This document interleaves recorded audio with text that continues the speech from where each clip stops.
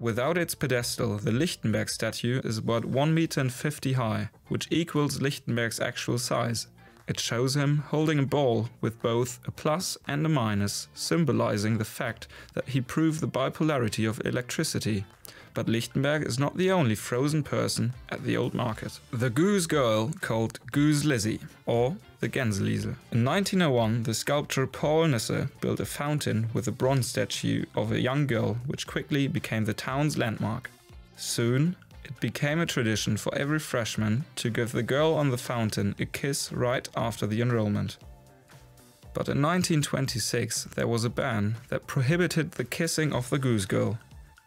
The same year, one of the students who was caught trying to kiss her filed a suit against the ban and demanded kiss freedom. But he lost in court and had to pay 10 mark, and the ban was valid until 2001. The tradition to kiss the goose girl continued to exist despite the ban. However, the tradition changed over the years. Today, only freshly graduated PhD students climb up the fountain to give Lizzie a kiss on her cheek after receiving their doctor's degree.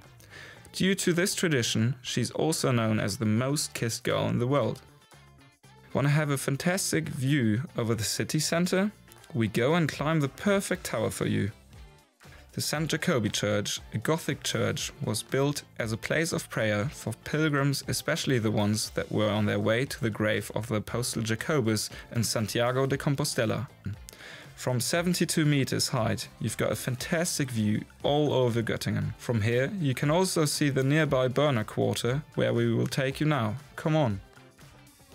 The quarter is named after a butcher, Christian Berner, who arrived in Göttingen in 1884, and after a successful start of his business, he bought an old house, built in the 16th century, and neighboring properties in the Barfüßerstraße. In former times, it was the quarter of Franciscan monks, who all went barefoot. This is the origin of the street name. This quarter is popular nowadays for its courtyards. Here, you can even find a gallery and relax from the crowded main streets. You can have drinks and food from a restaurant or the popular bar Dots. From time to time, you can also enjoy live music as well as art exhibitions. At the Wilhelmsplatz, you can also find the old campus dining hall. Originally, this building used to be a student dormitory, but was remodeled into a dining hall. After that, it was extensively renovated, and now it functions as one of the university's festive locations. In 1837, on the occasion of the university's 100th jubilee, the Assembly Hall, or the Aula as we call it, was inaugurated. It was a gift from King William IV of Great Britain and Hanover. The university had been in need of a representative building in order to host official events and festivities. The square in front of the Assembly Hall is named after him, the Wilhelmsplatz. You can find a statue in his honor opposite the historical building. In the Assembly Hall's basement, parts of the old university prison were preserved. In the past, the university had sole jurisdiction over its students.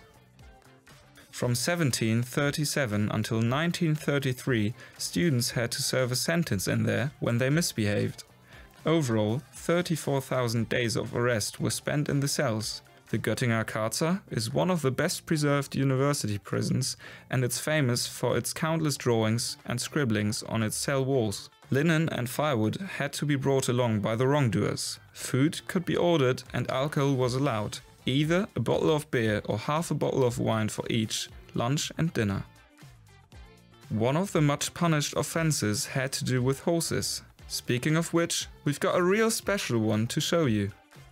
The golden horse at the entrance to Kulp's garages. Ernst Kulp was the one who started to work on public transport after the First World War. At first, he worked with cabs. A few years later, he started to use taxis, and then in 1925 he organized the first bus. Over the years, public transport continuously grew. By the way, the central station in those days was the Gänseliesel, since the Wender Straße was not yet a pedestrian zone. In our next video, we'll take you, not by horse but by bike, or as we say, wire donkey, to the most green places in and around town.